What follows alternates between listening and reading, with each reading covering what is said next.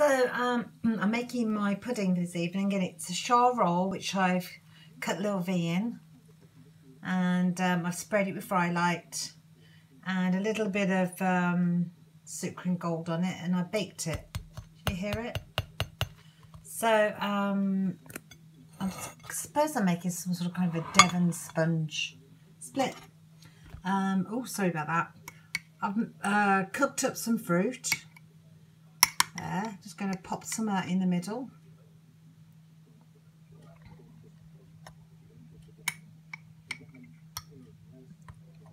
Gosh, doesn't that fruit look yummy?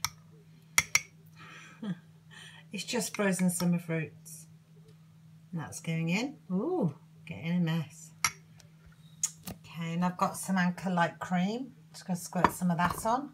So there you go. I've put the cream on. I'm just going to top with a couple of strawberries. Like so. Ooh. And that's it.